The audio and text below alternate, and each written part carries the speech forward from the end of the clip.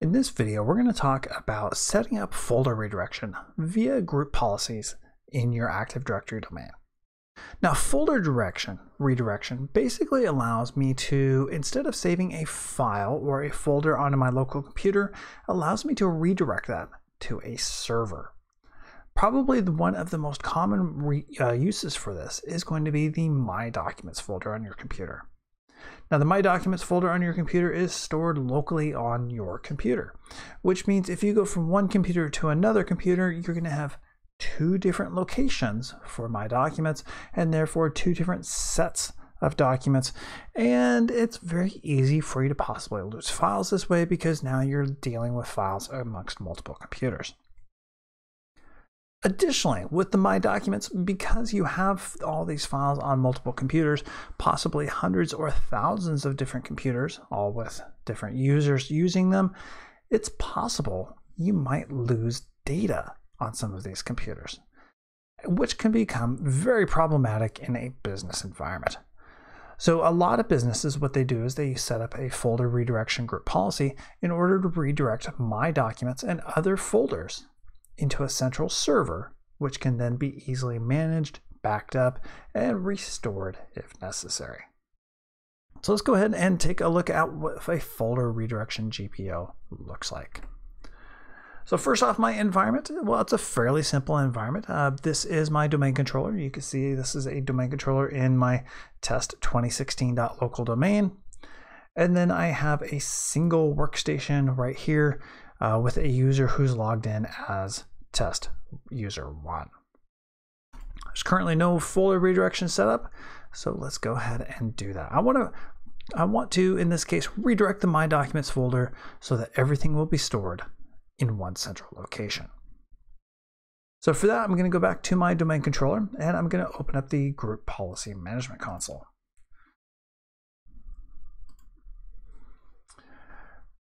Under Group Policy Management console, I actually want to set up a policy for all the users in my organization. So I'm going to create this policy right here at the root.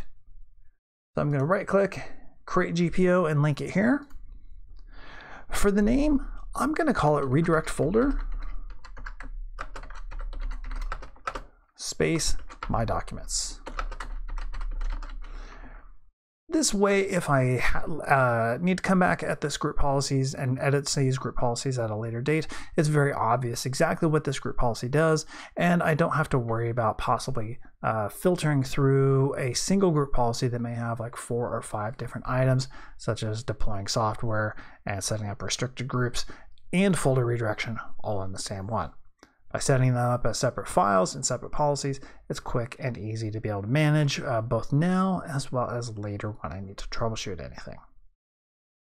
So I'm going to go ahead and right click and edit. Folder redirection is a user configuration option and is going to be under the policies section.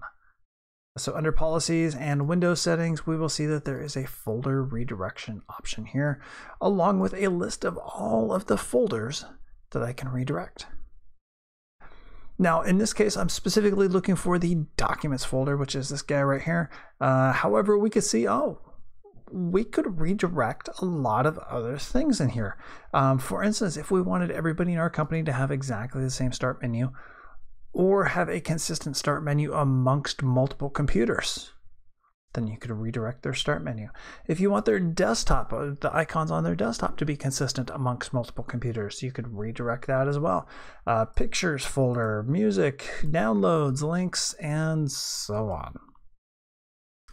So I want the My Documents, and if I double click on that, well, there's nothing in there. I have to right click and properties. There we go.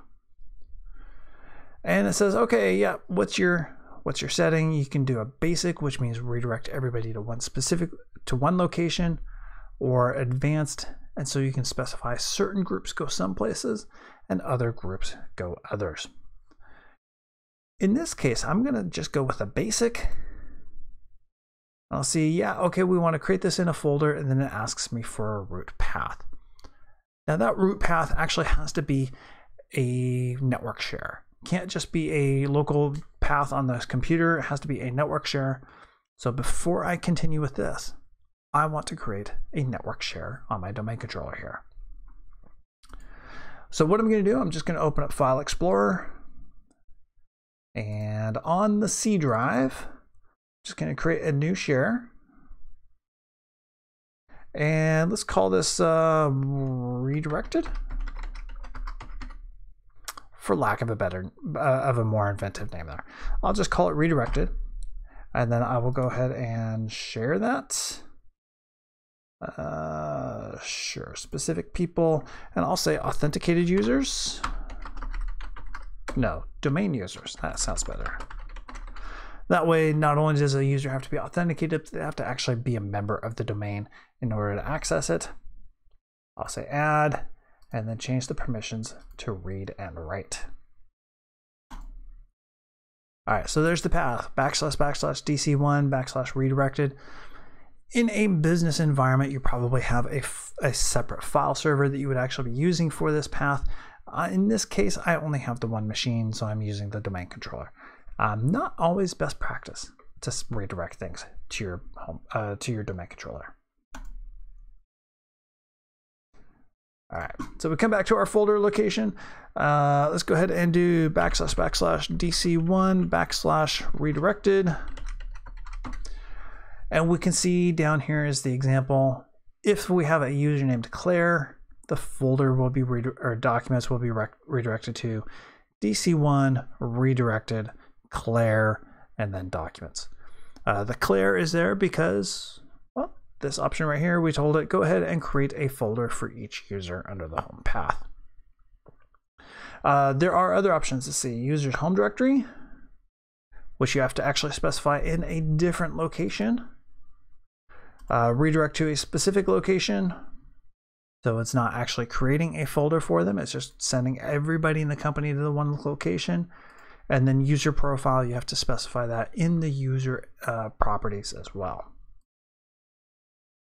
So for simplicity, we'll go ahead and say, yeah, go ahead and create a new folder for each user under the following path. And so as users log in, a new folder will be created. Go ahead and say OK. Tells me, hey, this may not work with every operating system. That's fine. I'll go ahead and say yes. And then go ahead and close my group policy editor. And my policy is now applied. Right now, I'm looking into my redirected folder and I see nothing. So what I'm going to do is I'm going to jump onto my other machine here. I'm going to update my group policy. So I'm just going to do a GP update /force. And I believe once that's done, I have to actually log off and then log back in for the policy to take effect. We'll find out. Yes, it does. All right, okay to log off? Yes. Not a problem. Let's see, has it created the folder yet? No, has not created the user's folder yet. Task host, sure. Now when I log into my test user 1 account and it applies, it says it's setting up the folder redirection policy. And when I look at my domain controller, I can see a test user 1 folder has been created. All right, hey, that's kind of nice. It created the test user 1 folder for me. There is a documents folder in there. It set up permissions. It specified it so that not every user can get access to it. I'm going to go ahead and say OK or continue. Denied. That's actually really good. When I come back into my second machine here with my test user 1 folder or test user 1 and I go into my documents, I'll see that there's nothing in there, but I can come in here and I can create new folders and new files. And so for instance, I just created a test file here on my second machine as test user 1. As an example, I'm going to break the permissions on this right here.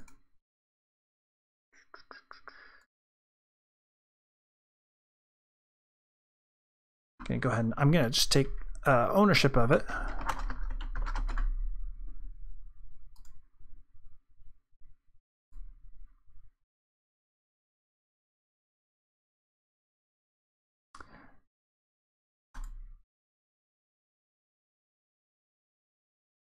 And now there's my test file.